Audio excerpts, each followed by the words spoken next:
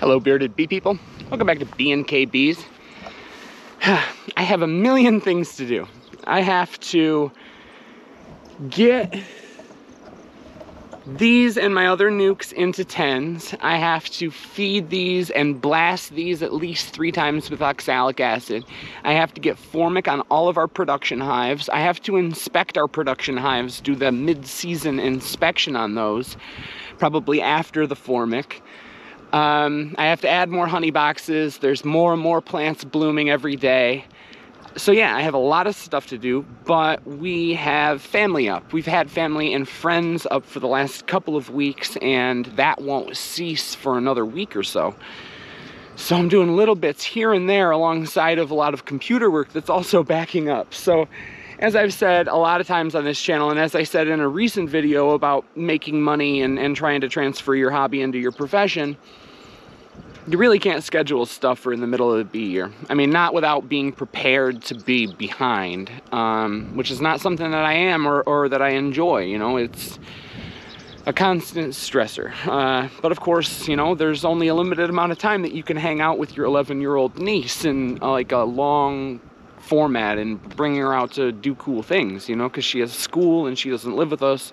So I have to do that stuff in the summer, and I'm grateful to have the opportunity to do that and hang out with my family. But like I said, it puts me behind, and I have a million things to do and only a couple of days to do them. So like I said, I've got to get these nucs into 10s, I've got to get them blasted, and I have to get our production hives treated with formic before the end of this week. It's Tuesday now. Let's see how that goes.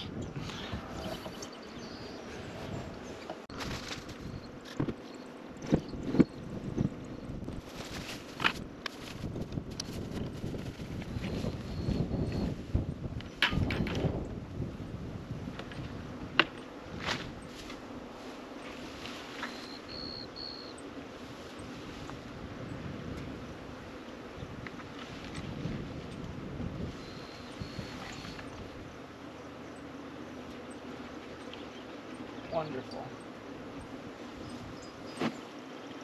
Just frickin' wonderful.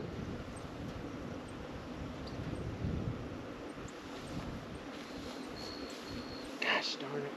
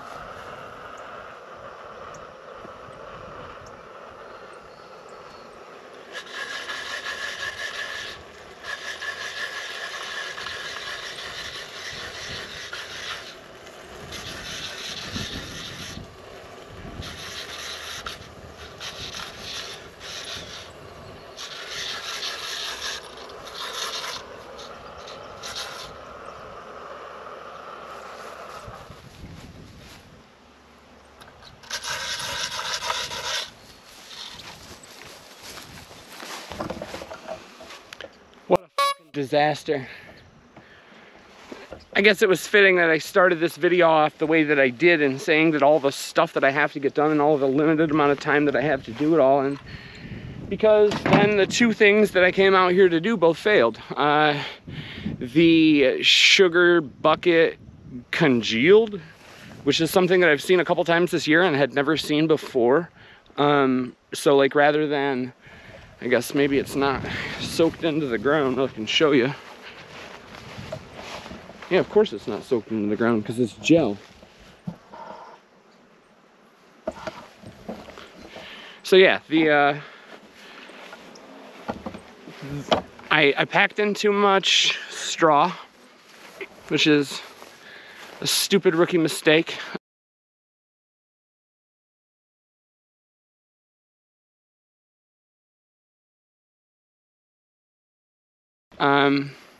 It's like dried hay rather than straw, and so it doesn't really sit loosely very easily. Yeah, stupid mistake. So rather than fermenting and turning into nastiness, it turned into that gel. Either way, it doesn't matter. It ruined the straw. I'm not going to put fresh sugar syrup on fermented gel straw and potentially give these bees a digestive issue. So I was not able to feed. I've got to go get more straw. And then I did what my main thing to come out here to do was to blast with oxalic acid. And I've had a lot of you guys in the past ask me, whoa, what kind of oxalic acid sublimator is that? And you guys have been impressed, and it's because it was a cool device. And I've had to say over the last year or so, well, it's the whatever it is, mini, VM vaporizer mini, and that they don't sell them anymore. And I didn't really know why they didn't sell them anymore. I'd heard a rumor that the crank wasn't working, the pump for pumping the gas out of the front, and mine just broke. Mine just broke in that exact same way. So I spent $700 on that piece of machinery about 3 years ago. And now this doesn't blow anything out. The vapor just sort of sits where the crystals sit where you put them, and the device gets really, really hot and nothing comes out the front. And so yeah, that's why they don't sell those anymore. And now I am without a method of treating with oxalic, and I don't have $2,000 for a super, super fancy one. So I honestly do not know what I'm gonna do. Right now I've got to go get more straw for that feeder and at least give these bees some food, and then deliver food to another yard that I was supposed to feed and blast. You guys have any ideas? Let me know in the comments. Dang it.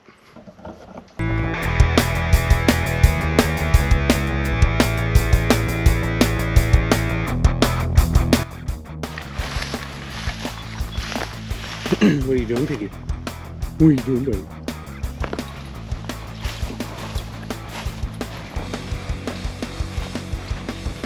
No, no, no, get away. Come here, buddy. Come here. Ooh, your mom's got big sense, bud.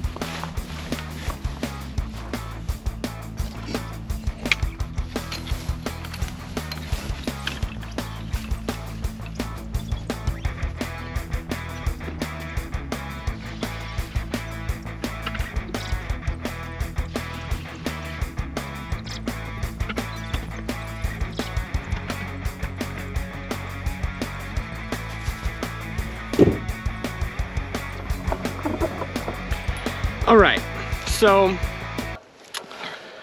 I'm going to, I have planned on trying to figure out the oxalic acid dribble method. Not trying to figure out, like I've read the Randy Oliver stuff on it. It's a very easy process. I have planned on doing the oxalic acid dribble on video for educational purposes, and now I'm forced to. So yeah, I had asked for ideas. I'm still very curious as to if you guys have any cool ideas for me as to what I should do in terms of treating these nucs and treating bees in the broodless portion of the fall and spring, because of the fact that my oxalic acid vaporizer sublimator broke. But yeah, I'm gonna probably do the dribble here in this next week or so on these nucs. So stay tuned for that. Piggy and I, her name is Iggy, after the great Detroit rock star Iggy Pop, but we call her Iggy Piggy because she is a little pig, aren't you, buddy? Yeah, we're gonna go to one more yard, drop off a couple more buckets. Should be blasting with oxalic there too, but not gonna happen today. See you over at that next yard.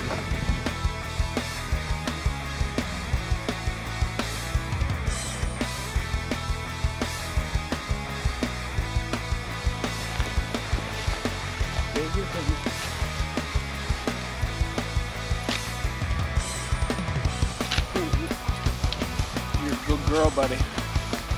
You're a good girl jumping in all that tall grass.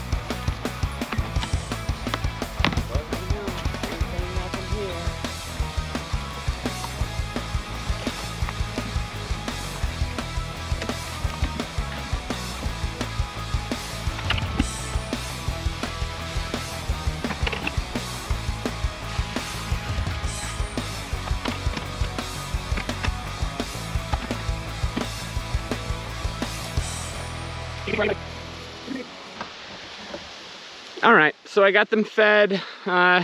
Both feeders had congealed. I put too much straw in there. I keep calling it straw. It's hay, and that for that reason, it just sort of sat all together, not really allowing for a lot of those nooks and crannies in and amongst the pieces of straw that are usually there when I use regular straw. So I had to use less this time. Hopefully it doesn't congeal like that. That was a weird thing that I'd not seen before.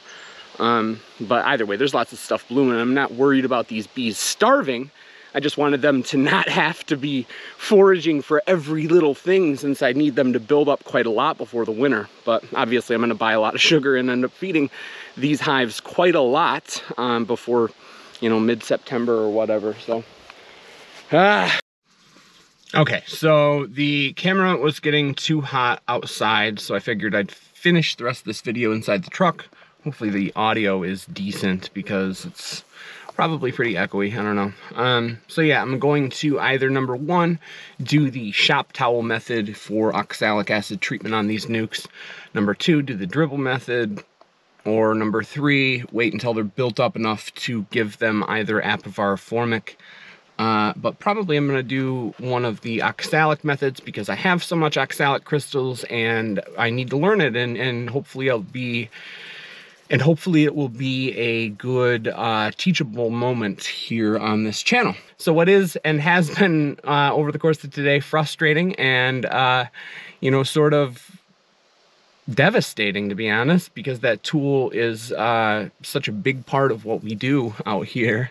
Yeah, we're just gonna have to figure out another way until I can either purchase another tool or figure out another method. So maybe this shop towel method will be just exactly what I needed, and it'll be so easy and perfect that I don't need to invest in another tool or the dribble method or whatever. So we will figure that out. We will get these bees treated. We will get those mites killed. I was able to give them some food. Like I said, I screwed up with too much hay where I am used to just packing the straw in those feeders.